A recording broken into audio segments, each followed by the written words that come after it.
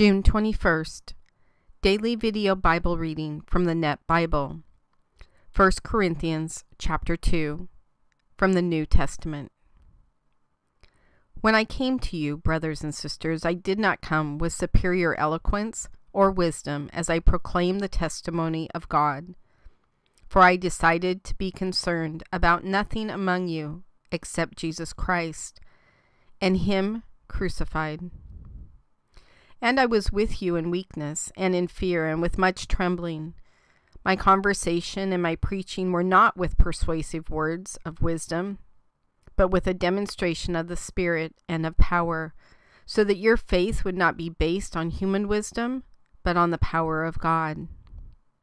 Now we do speak wisdom among the mature, but not a wisdom of this age or of the rulers of this age who are perishing.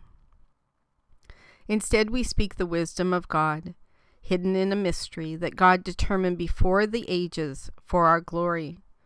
None of the rulers of this age understood it. If they had known it, they would not have crucified the Lord of glory. But just as it is written, things that no eye has seen or ear heard or mind imagined are the things God has prepared for those who love Him. God has revealed these to us by the Spirit. For the Spirit searches all things, even the deep things of God. For who among men knows the things of a man, except the man's spirit within him? So too no one knows the things of God, except the Spirit of God.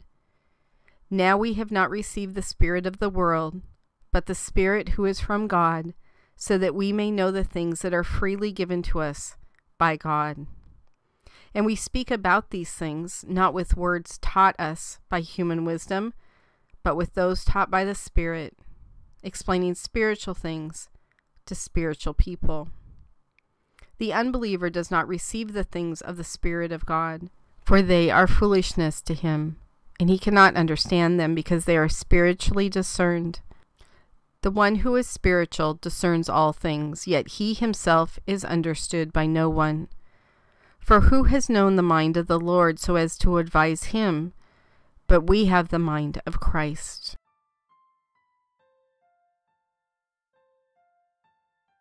God, I know that the Holy Spirit lives inside of me. I know I've been sealed with the Holy Spirit. I know this for a lot of reasons. One of them is what 1 Corinthians 2 talks about, which is the knowledge that comes along with having the Spirit of you inside of us, and the understanding of things where other people don't understand things. But in reading this, just to be completely honest, because you already know, I feel like I'm not very wise. I have book smarts. I'm very smart. I'm just not very wise. I keep choosing the things of this earth over you.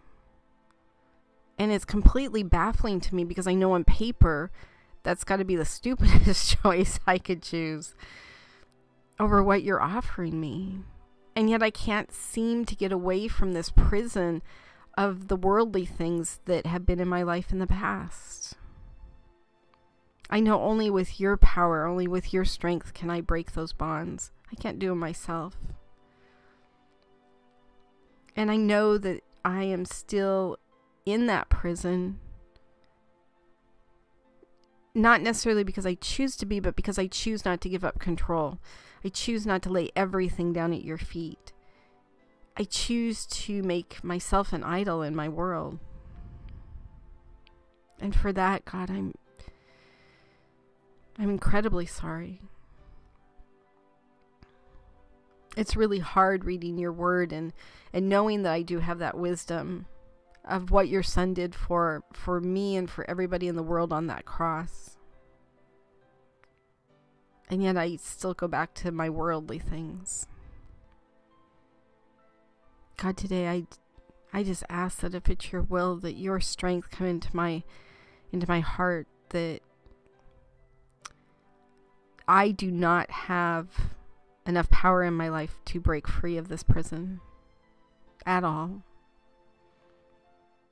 I'm asking that you come alongside me and you use your strength and your power to break all these bonds that I have to the world. It's not where I want to live at all. I want to be your child. I want to reflect everything that is good about you. God, I want to love everyone as though you were loving them.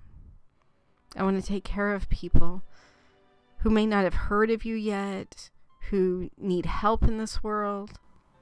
I want my world to be about you, not me. God, thank you for giving me the Spirit of you who lives inside of me. That I have not received the spirit of the world, as this particular chapter talks about, but yet I'm still attracted to it. God, allow your Spirit to overtake me. Allow your Spirit to be in control of my life. Allow me to lay everything down at your feet and give up control of everything. Because it's only when I do that do I know that you can fully use my life for what you need to. God, I just pray for strength and allowing me an opportunity to escape the world. In your Son's name I pray. Amen.